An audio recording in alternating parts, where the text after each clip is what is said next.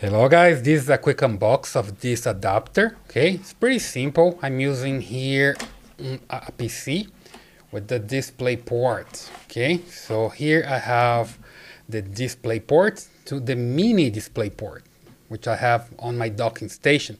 So if you have this kind of connection, let me just approach here so you can see better. This is a mini display port. Some dock station use this one, like mine, for example. I have a Dell dock station here, use this mini display port. And then the other side is this one, is a regular display port. So if you have this one, you need this adapter, okay?